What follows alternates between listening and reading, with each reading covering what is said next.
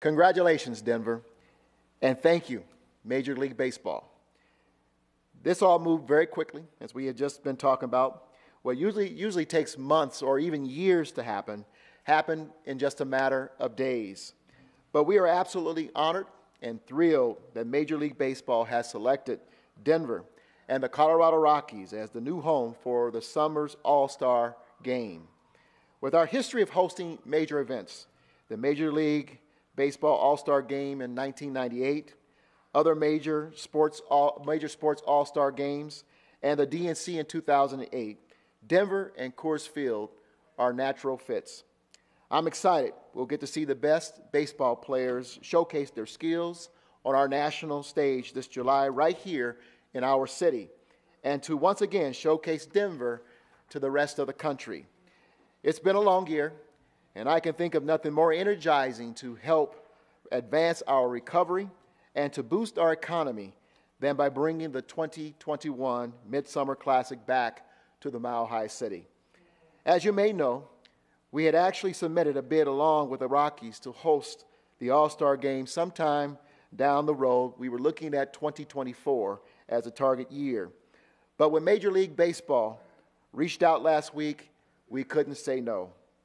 All that advanced planning that Matthew and Visit Denver and the Sports Commission had done came in handy, and we are definitely ready to go. Hosting this event is about so much more than the home run derby or the game itself.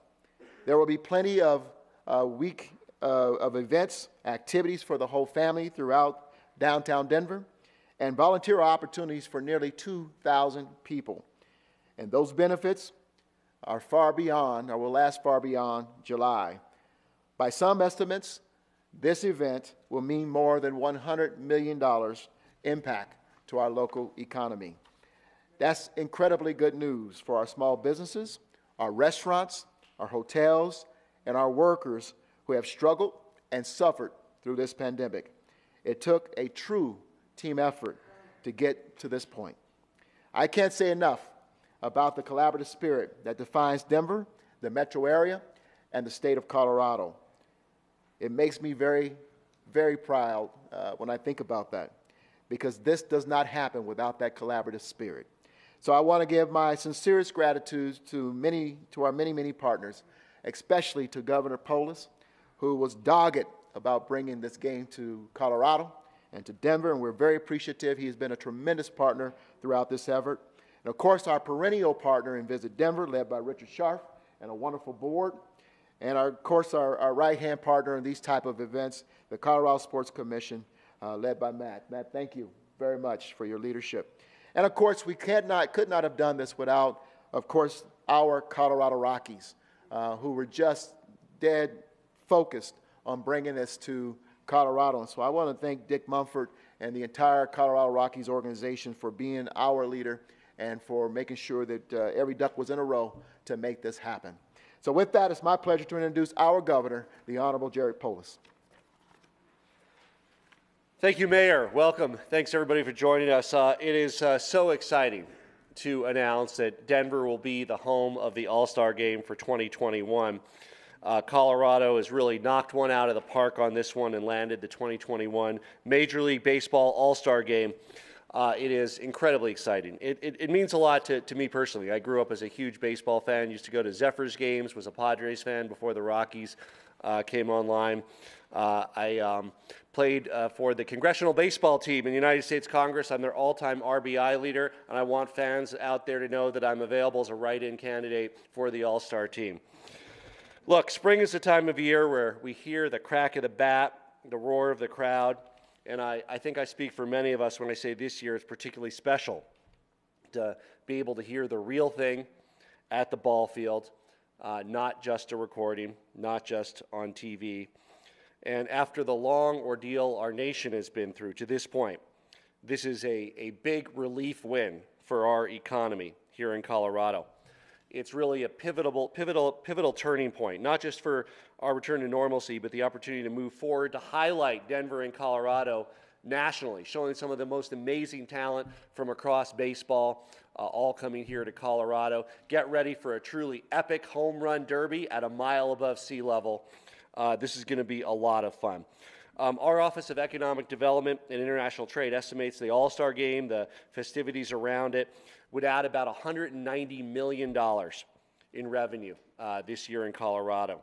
Many jobs, helping some of our hard-hit businesses build back and highlighting Denver as a national showcase across the country and, frankly, across the world. And the All-Star Game is really a historic homecoming. As you know, we last hosted in 1998 with the Rockies' own Larry Walker on the roster.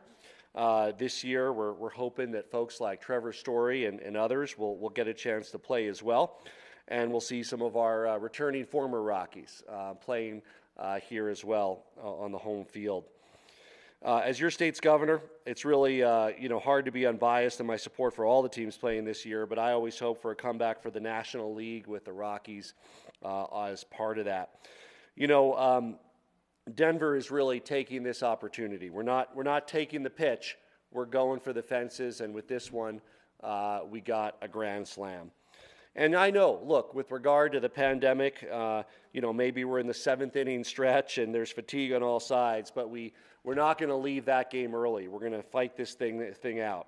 And if we want to join the rock pile, watch the greatest Major League Baseball players play, we need to make sure that we continue to be careful as more and more folks are vaccinated. So as we get back to normal, continue to wear a mask, avoid social gatherings.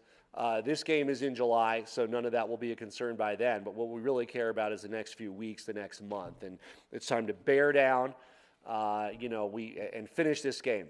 Let's score a complete game in Colorado on the COVID front, and then let's celebrate the very best talent from across the country coming to Denver July 13th for an amazing All-Star game. If you want information on how you can get vaccinated, go to cocovidvaccine.org. The Rockies got vaccinated just the other day, and you can get vaccinated too. You can also call 877-268-2926 to find providers. Look, as umpires, it's your call to keep others safe, keep our Field of Dreams open for all of the games to come.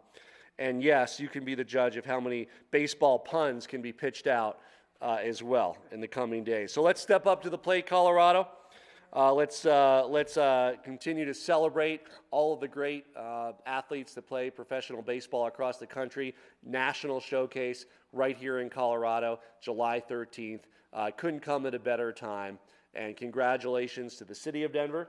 Congratulations to the Rockies organization.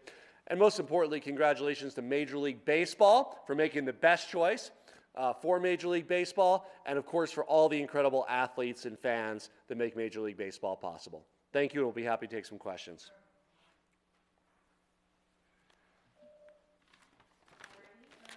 With Conrad from the Post, do you have a question? Yeah, I do.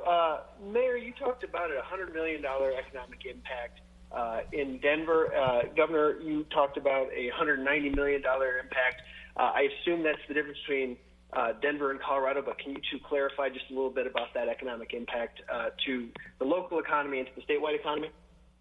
Yeah, absolutely. I mean, we could talk about it. I said more than $100 million, so I'd like to try to qualify that number because it aligns, I think, very well with what the governor said. And 190 is about the number we estimate to do that, Conrad. So I don't think there's much of a difference. But when you start talking about tourism tax with heads in the beds of our hotel rooms, restaurants, of course, larger tax coming from our restaurants,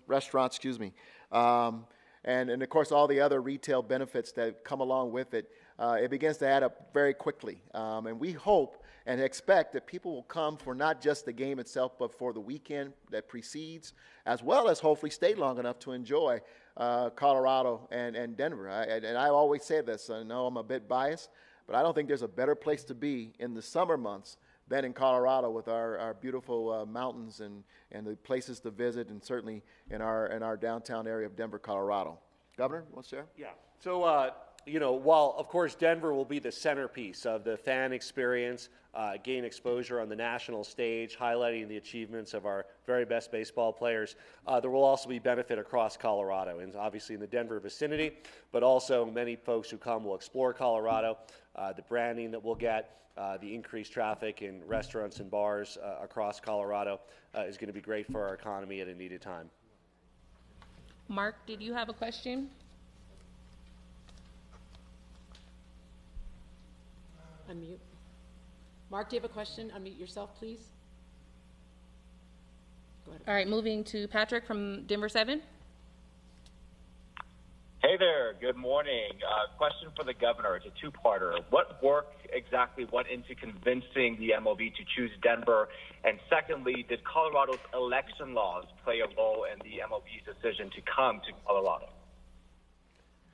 Well, look, I think Colorado is simply the best place to showcase all the amazing talent in Major League Baseball. This is really about giving a great fan experience. A lot of the work had been done because Colorado had been talking about potentially hosting an all-star game down the road. That accelerated. We had great work from Visit Denver, from the hospitality industry, from many others. As you know, the mayor and I talked to the commissioner on the phone the other day, and the point I made is Denver is scrappy, Colorado's scrappy. We're ready to get this together and have a great experience quickly. And sure enough, we came together quickly. We're able to demonstrate that Colorado is very simply the best place to highlight the amazing talent of Major League Baseball, give a great fan experience, a great national showcase. And this is fundamentally about baseball, and it's about the fans.